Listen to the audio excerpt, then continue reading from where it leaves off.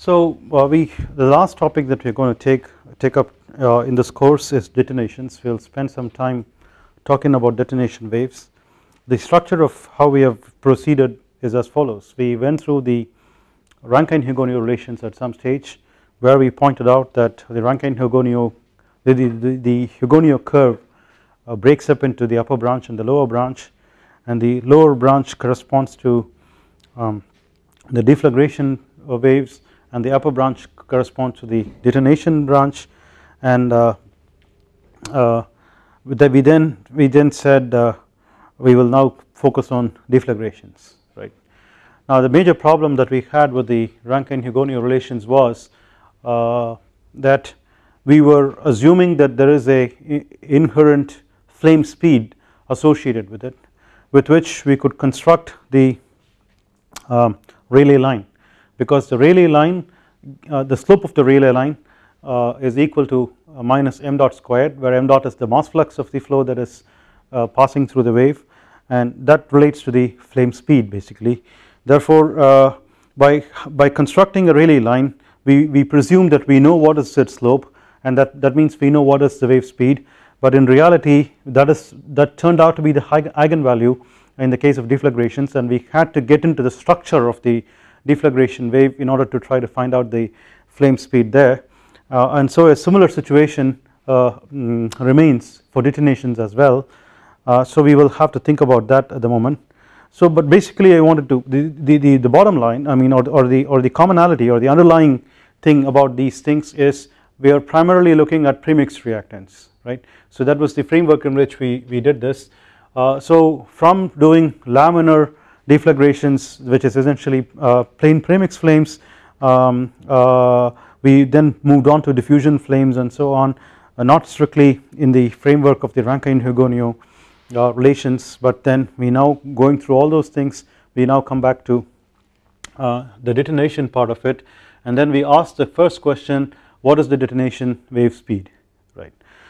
In doing this we recognize that we noticed at that time that in general even if you had what's called as strong detonations, they approach the Chapman-Jouguet detonation unless the system is overdriven, and weak detonations seldom occurred because it required highly reactive mixtures for the reactions to occur in such a high rates that you have the products that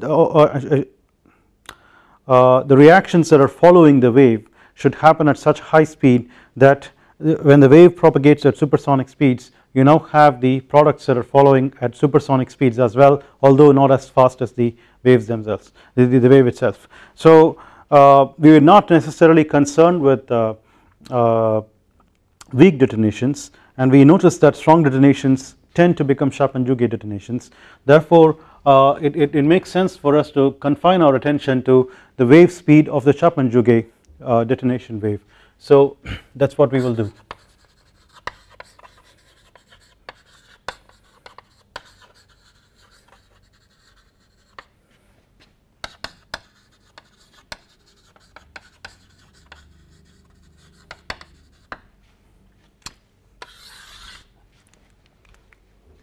Now in doing this, unlike in the case of deflagrations where we noticed that the wave speed is actually an eigenvalue of a eigenvalue problem looking at the structure of the wave, where we have to do the mass and energy balances across the or through the wave rather, here we notice that the deflagration wave, sorry, the detonation wave is traveling at supersonic speeds, so it quite doesn't really know what's ahead of it. The information doesn't propagate upstream. Therefore it should be possible for us to actually try to get the wave speed without having to get into the structure. So in the case of deflagrations, we had this heat conduction that was happening upstream from the reaction zone that was heating up the reactants, whereas in the case of detonation wave, the detonation wave keeps going and it doesn't really know what's ahead. Therefore we can't really hope to actually look at the structure in order to resolve the wave speed. So there must be a trick that's involved somewhere here, and I'll highlight this trick as we go along, but we will pretend that for the moment that we don't have to necessarily go through the structure. We will just keep going, looking at the kind of Rankine analysis similar to Rankine-Hugoniot analysis, and then see where we can try to exploit the nature of detonation to look for the wave speed. So for the Chapman-Jouguet wave, or particularly Chapman-Jouguet detonation, in this context, the product speed is basically the speed of sound. So unlike, for example, in a normal shock, where the downstream velocity is always subsonic, when the upstream velocity is supersonic, in the case of a Chapman-Jouguet wave, the downstream velocity is always sonic, locally at the speed of sound. So the speed of sound behind the detonation wave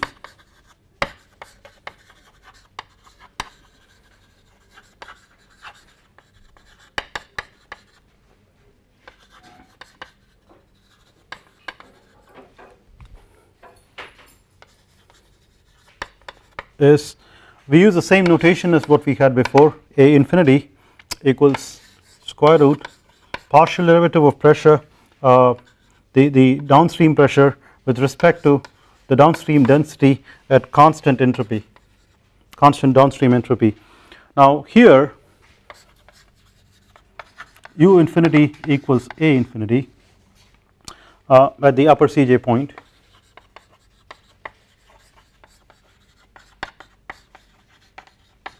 in the Hugoniot curve. So we have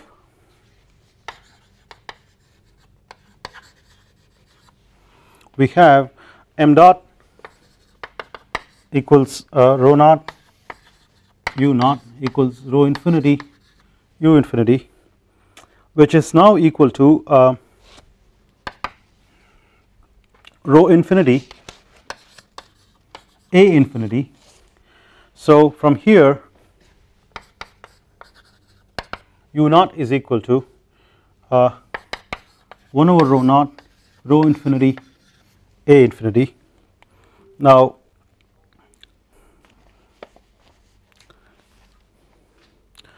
A infinity is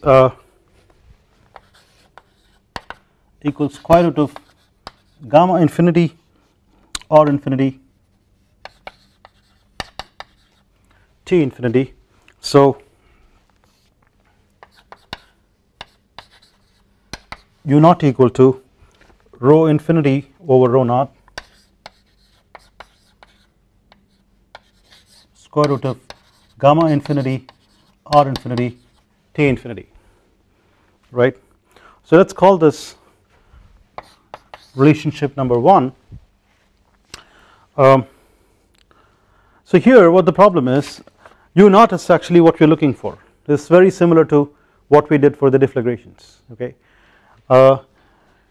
That is related to rho naught, also very similar to deflagrations, because there also we were actually trying to look for a relationship for m dot versus the rest, and m dot is rho naught u naught. But here what we now find, see this is the problem, what we find is the wave speed, which is essentially in a flame fixed coordinate system or a wave fixed coordinate system, it is essentially u naught, depends on the downstream quantities, right, rho infinity, gamma infinity, r infinity and T infinity, and that is the problem. So we now have to try to find out if we can evaluate those quantities, right. So note that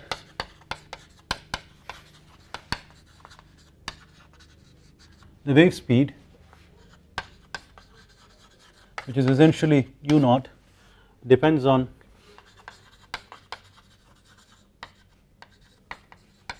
the burn gas properties.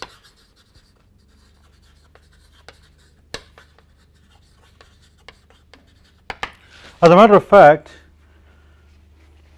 we also know that, for example, in the lower Cj point as well, u infinity is equal to A infinity, right, and m dot being equal to rho naught u naught equal to rho infinity u infinity is valid regardless of where we are on the Hugoniot curve, right. So if you now plug in u infinity equal to A infinity, that is valid for both upper Cj and lower Cj points, So strictly speaking this could be a CJ detonation wave or a CJ deflagration wave at this moment, right. So we haven't quite strictly speaking exploited the fact that we are particularly interested in a detonation wave at this stage. So keep that in mind and look for where we are doing this. So what we want to now try to do is to explore or chase the evaluation of the burn gas properties. So let's try to do that. One itself implies that rho naught squared u naught squared equals m dot squared equals gamma infinity p infinity rho infinity. You can actually get this quite easily. Now in the Rayleigh line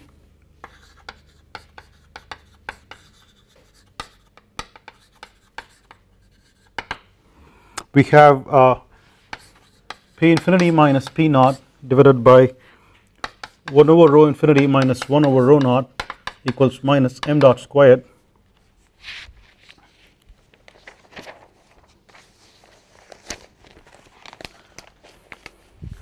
And then we plug this in here, right.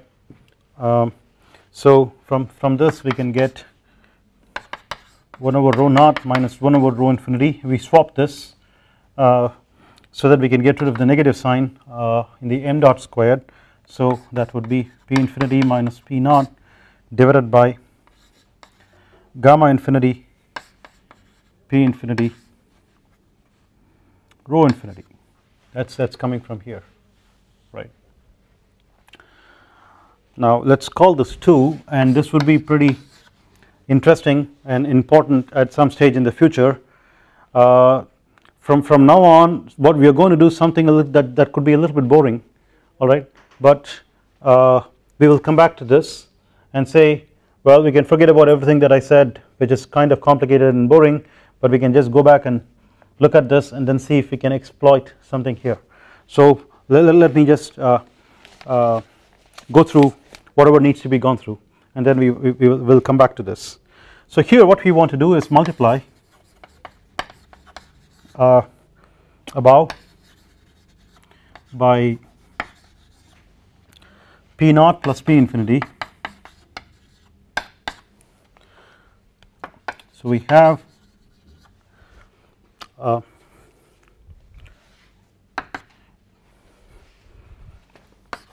p naught plus p infinity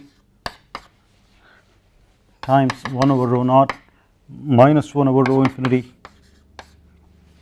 equals, we now get p infinity squared minus p naught squared divided by gamma infinity p infinity rho infinity. So why did we do this? This is where we are now going to make the point that we are looking at a detonation wave. We have already made the point that we are looking at a Chapman-Jouguet wave, right, and we pretended to be doing detonation, but not quite yet until now, right. So what we want to do is to notice that across a detonation wave the pressure increases manifold, right, so many times, and therefore p infinity is larger than p naught, quite larger than p naught actually, right. Now what we don't want to do at this stage, at this step, is to say that p infinity is much larger than p naught. So I used the words carefully there. I said quite larger than, not really much larger than. So if you now say quite larger than, right, then we can then easily say that p infinity squared is much larger than p naught, okay, p naught squared. So what we are going to right now do is to say, suppose p infinity squared is much larger than p naught squared.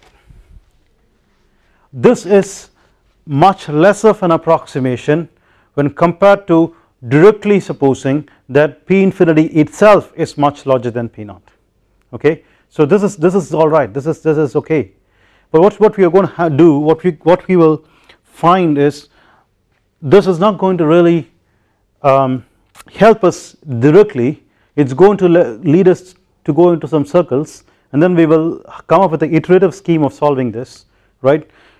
So that's the boring part that I was just talking about, and then we go through all that, and then I'm going to come back and say, wait, for an engineering purpose, can I relax and say I don't want to actually multiply by P naught plus P infinity here and then get this P naught squared to be considered to be much larger than P naught squared. Directly in 2, can I say if P naught is P infinity itself is much greater than P naught, okay, instead of looking at the squares. I'll do that quite some time later, okay, but this is the point where we are beginning to talk about detonations. That's essentially the idea, and this allows us to get around the structure of the wave, okay.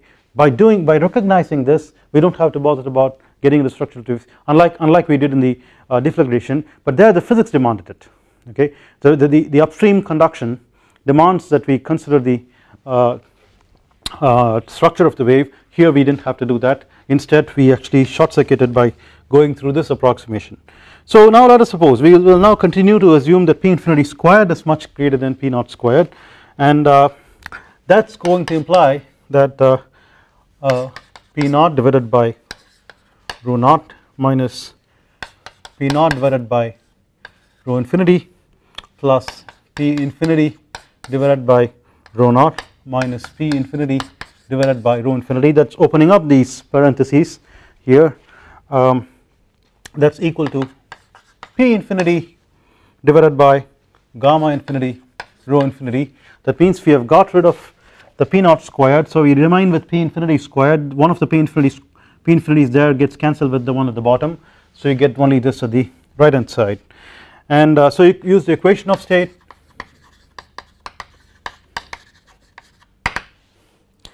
R naught T naught minus rho naught divided by rho infinity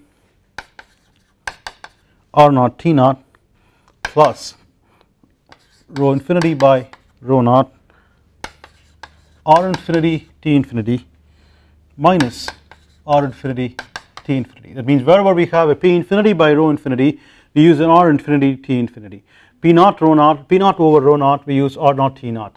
But when you have this mixed kind of quotients, we now take the ratios of densities and then use the equation of state wherever applicable, and that's going to mean that on the right hand side we also write R infinity T infinity divided by gamma infinity. So multiply, this is the kind of boring part I was talking about, so it's basically some algebra that we go through. Rho naught divided by R infinity T infinity, and that's going to get you a quadratic. You might recall doing something like this with the Hugoniot curve and the Rankine and the Rayleigh line put together earlier on to get the upstream Mach numbers, but here our goal is slightly different. So we get rho infinity over rho naught the whole squared minus 1 over gamma infinity plus 1 minus R naught T naught divided by R infinity T infinity times rho infinity over rho naught minus R naught T naught divided by R infinity T infinity equal to 0. Let us call this 3. Now this is a quadratic in rho infinity over rho naught,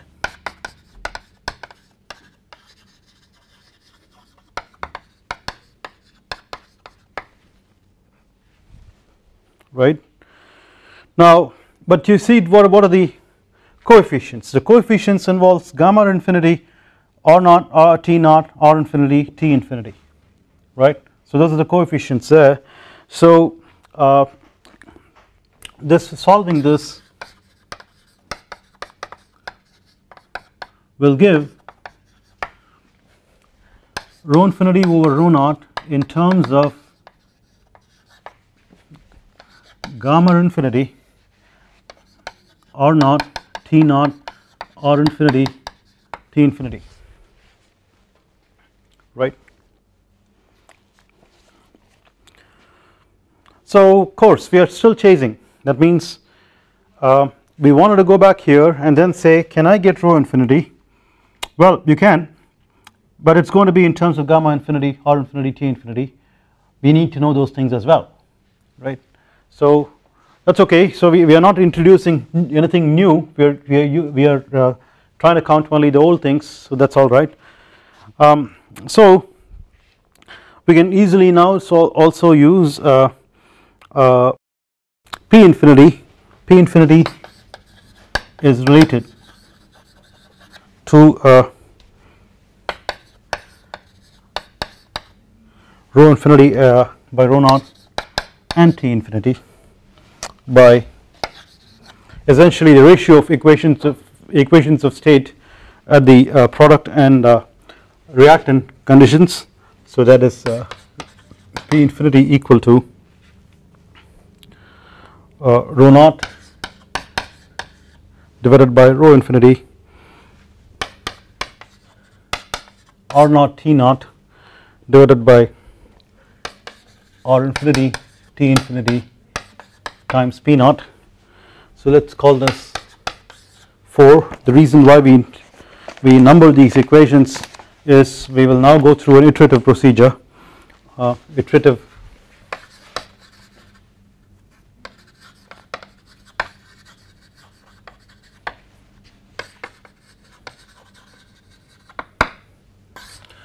solution procedure. The first thing we do is assume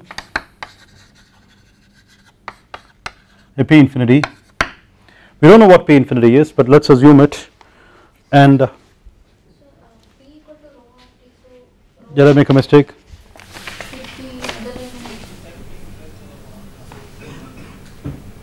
Right.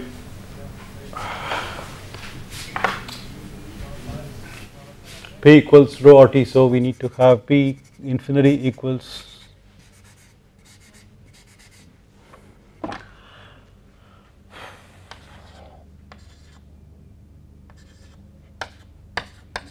is that right?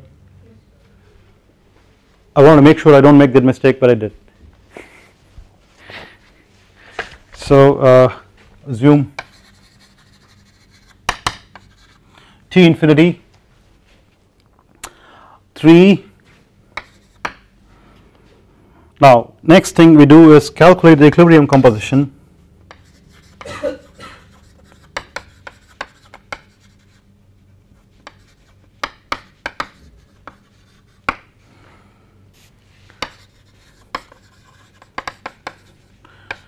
Yi infinity based on P infinity and T infinity. That is assumed, that is once you get to step 3 you have a P infinity and T infinity to work with which you now use the equilibrium composition there.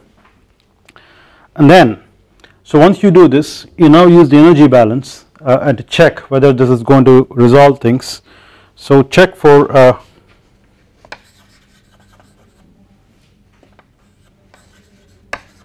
E infinity from the Hugoniot relation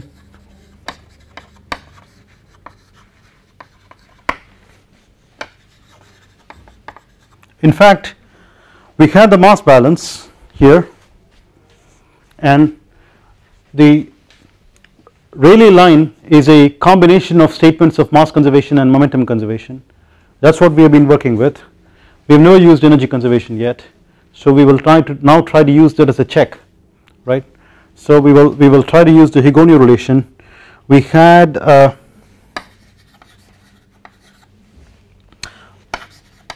H infinity minus H naught equals 1/2 1 over rho infinity plus 1 over rho naught times P infinity minus P naught, and which means the sensible enthalpy part of it Hs infinity minus Hs naught. So what we do is we now split this in the sensible enthalpy and heat of formation. So the differences in the heats of formation of the products and reactants altogether is the heat release, right. So that is Q, so that would be Q plus 1/2 1 over rho infinity plus 1 over rho naught times P infinity minus P naught. Here then we want to use the internal energy, that is what Hs, the sensible enthalpy, is equal to internal energy plus P over rho. Therefore Hs infinity minus Hs naught equal to E infinity minus E naught plus P infinity over rho infinity minus P naught over rho naught. Okay, let us now substitute this up there, substitute this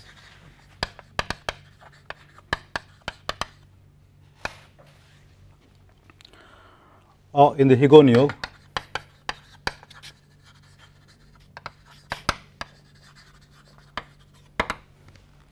Then we get E infinity minus E naught equal to 1/2 1 over rho infinity plus 1 over rho naught times P infinity minus P naught minus P infinity divided by rho infinity plus P naught divided by rho naught plus Q. So simplify this, you have some opportunity to cancel things, therefore we get E infinity minus E naught equals Q plus 1/2 P infinity plus P naught times 1 over rho naught minus 1 over rho infinity. So here we can now go back and use this relationship number 2, and what do you get? You get a P infinity plus P naught over here, that is what we tried to multiply, but then if you now use 1 over rho infinity rho naught minus 1 over rho infinity as this, you naturally get a product of P infinity plus P naught times P infinity minus P naught, which will lead to P infinity squared minus P naught squared, right. So using 2,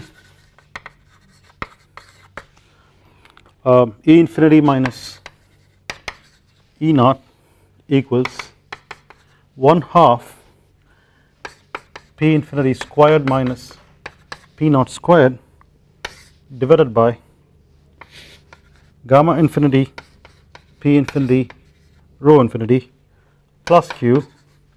Here again you now try to approximate, saying P infinity squared is much greater than P naught squared, and therefore that is going to lead us to a E infinity minus E naught that is equal to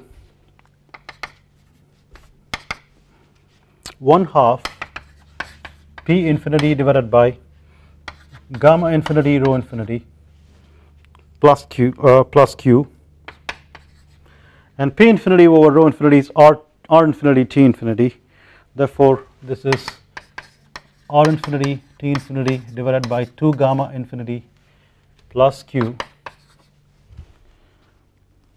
which is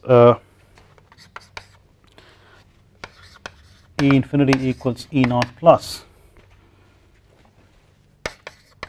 R infinity T infinity divided by gamma infinity plus Q. So if you call this 5, then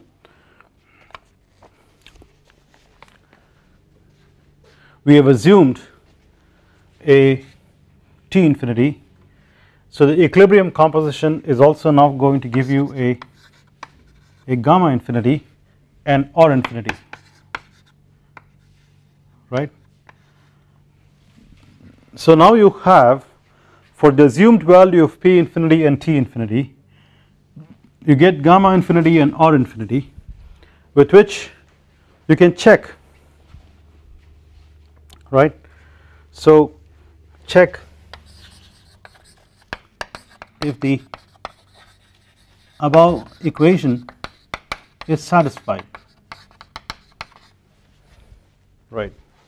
So once you know that this is satisfied, you're okay with the choice of t infinity that you made in step 2, alright. Of course you still have the outer loop of having assumed a p infinity. So once you do this, solve for, so this is step 3 that we have just finished. Step 4 would be solve for rho infinity over rho naught using the quadratic equation, that's number 3, right. And step 5 would be find p infinity from 4, that's here, right. Then 6, check if this is the same as assumed,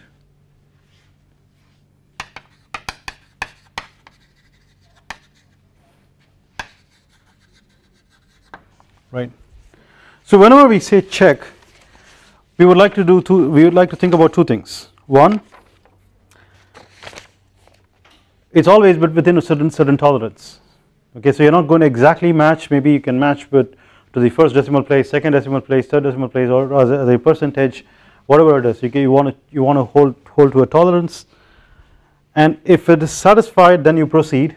If not, then you have to repeat the inner loop, right. So in this case, for example, you now assume t infinity and then you go through this check, and if you are satisfied within the tolerance you proceed.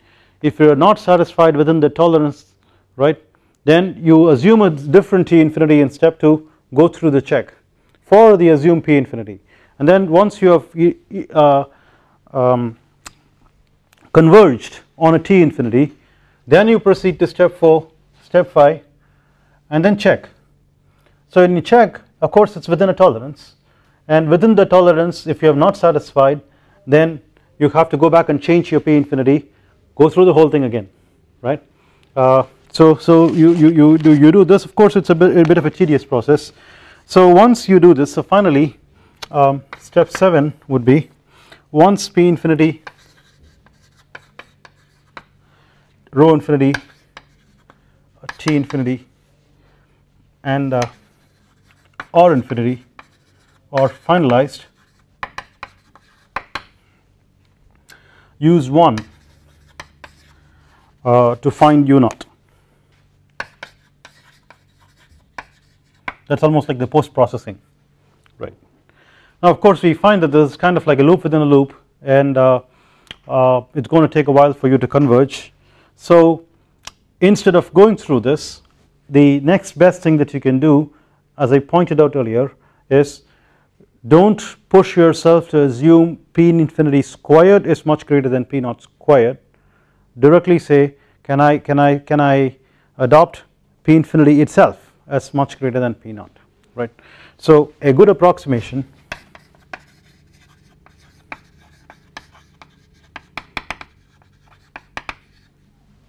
is to directly use p infinity itself as much greater than p naught in 2, right. That's what I said we will go back to.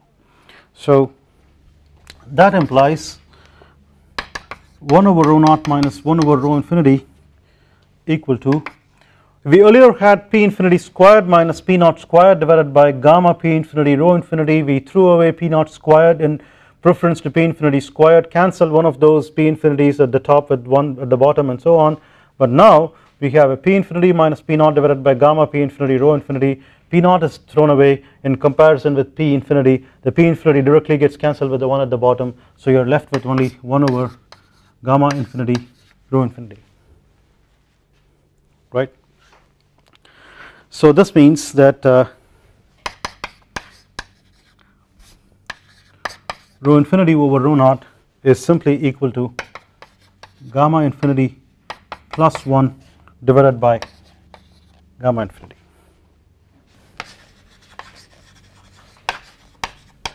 Hs infinity minus Hs naught equal to Q plus 1/2 P infinity minus P naught times 1 over rho naught plus 1 over rho infinity. In fact, we've just written it here, still around. So here what we want to do is this is something that we did during the Rankine-Hugoniot days, that is, we want to write this as gamma infinity over gamma infinity minus 1 P infinity over rho infinity minus gamma naught divided by gamma naught minus 1 P naught over rho naught. The way we get this is we now say Hs infinity is Cp infinity T infinity, Cp infinity is gamma infinity or infinity divided by gamma infinity minus 1, and then you had a T infinity or infinity, T infinity is P infinity divided by rho infinity. Similarly for the knot conditions. So if you now do this, and then the next step you do is you notice that you're not going to have a big difference in gamma infinity and gamma naught between the two. Okay, to think about this, gamma is basically ratio of specific heats. Ratio of specific heats depends on whether the gases are monatomic or diatomic or polyatomic, whether it's linear polyatomic or nonlinear polyatomic, and so on. Now if it's monatomic, you're going to have something like so if it's diatomic, you're going to have something like 1.4. If it's monatomic, it's going to be like 1.6, 67, and so on. And if it is polyatomic, you may have something less than 1.4, right, 1.3. So all these things are around of the order of 1. If you now think about orders of magnitude, it's all of the order of 1. And mostly for mixtures of gases in both cases, it's going to be in general a polyatomic system, and so we expect that we don't even have this variation, right. So we don't expect a big difference between gamma infinity divided by gamma infinity minus 1 and gamma naught divided by gamma naught minus 1. So for an order of magnitude point of view, we notice that just like how we now threw away P naught itself as opposed to P infinity, right, we now say let's get rid of this entire term. Alright, so if you now do, and similarly you can do it here as well in preference to P infinity. So wherever we find P infinity minus P naught kind of thing, you now get rid of this. So with this we now say gamma infinity divided by gamma infinity minus 1 times P infinity minus 1/2 P infinity times rho infinity divided by rho naught plus 1 equals rho infinity Q. Some more simplification, well, basically you can pull out P infinity, alright, and then plug your rho infinity over rho naught as gamma infinity plus 1 divided by gamma infinity here, and pull this P infinity out. You had something in terms of gamma infinity here. This is also going to be in terms of gamma infinity. So you'll now have one big function that's gamma infinity, that's in terms of gamma infinity. So quickly going through that, divided by gamma infinity minus 1 minus half gamma infinity plus 1 divided by gamma infinity plus 1 equal to rho infinity Q, and then you put things together. So we get P infinity times gamma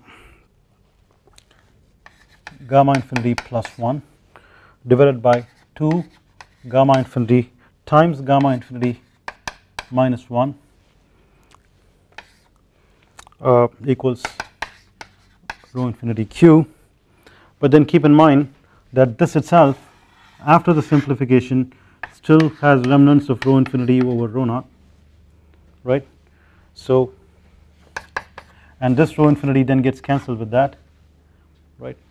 So then you get P infinity equal to 2Q rho naught times gamma infinity minus 1. Now if you did not make a big fuss about having to find gamma infinity. Of course you can assume equilibrium, find the composition and so on, but the idea was you don't go through all that, right. That means you now say let's not worry about the variation of gamma between reactants and products, you assume some gamma that's common and known, then you directly get a value for P infinity just knowing the heat release and the density of the reactants, right. The interesting thing here is Q is like joules per kg and rho naught is kilograms per meter cube. So rho naught Q is like joules per meter cubed. So this is basically something like a volumetric heat release of the reactants, right. That means the denser the reactants, greater the pressure, alright. That means denser the reactants, it compacts more heat within it, okay, per unit volume, and that means greater the downstream pressure. In fact we have been exploiting the notion that the pressure itself is much greater than the initial pressure, and that's really the hallmark of detonation waves. So what's actually great about detonation waves is not as much about the kilometers per second kind of velocities, but what is utilized in a detonation wave in terms of applications is the pressure. So you have this huge pressure buildup behind the wave, and as the wave propagates it now has a rarefaction that follows it, which sucks everything in and then destroys the materials that it passes through, or the matter that it passes through. So here what we are basically seeing is we are actually talking about gases all over, but if you now think about reactants that were actually in solid form and correspondingly you gave rise to some heat, okay, because of the gas evaporating and then reacting, the solid evaporating and giving rise to the detonation wave in the gas phase, alright, then the volumetric heat of the reactants is a lot higher, and therefore solid detonation reactants give rise to a much higher increase in pressures, right. So you get this physically meaningful relationship from making this approximation here and proceeding instead of getting stuck in this iterative loop. So finally, so now you want to go back to 1 and say U naught is equal to 1 over rho naught square root of gamma infinity P infinity rho infinity, that can be written as 1 over rho naught square root of gamma infinity P infinity rho infinity over rho naught times rho naught, and therefore we can write this as still we got the rho naught there, and so we can write this as square root of gamma infinity P infinity divided by rho naught times gamma infinity plus 1 divided by gamma infinity, cancel the gamma infinity,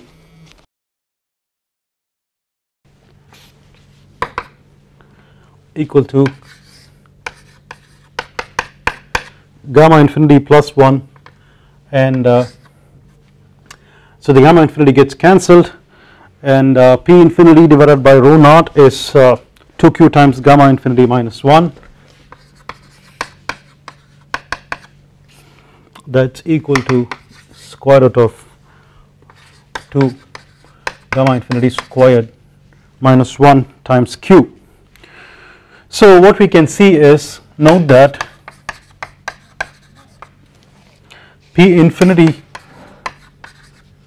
goes as q, but U naught goes as square root of q. So you don't quite get the same effect out of the heat release. And let's just push this a little bit more, and we are pretty much there to see the result here. So since P infinity equals 2q rho naught times gamma infinity minus 1,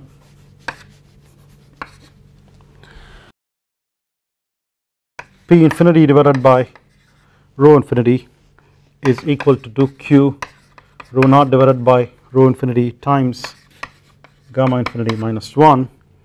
Then whenever you see a rho infinity over rho naught, plug in a rho infinity gamma infinity plus 1 divided by gamma infinity. So you say 2q times gamma infinity minus 1 divided by gamma infinity plus 1, and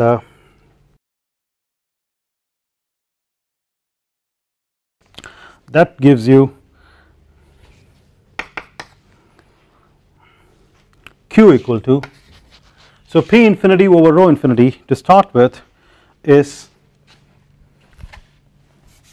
put it this way, this is nothing but R infinity T infinity, which is RU T infinity divided by W infinity, right. So from here we can get Q, trying to put these two together, right. Q is RU T infinity